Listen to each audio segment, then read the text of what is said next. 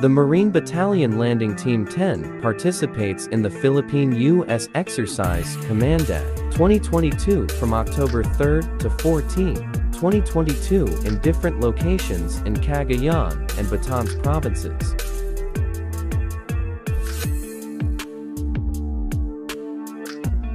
The Philippine Marine Corps aims to enhance bilateral cooperation and interoperability among participating forces in the conduct of combined tactical operations. That focuses on capacitating the Marine Amphibious Ready Unit and enhancing their capabilities in special operations, coastal defense capability, humanitarian assistance, and disaster response operations, and chemical, biological, radiological, and nuclear operations.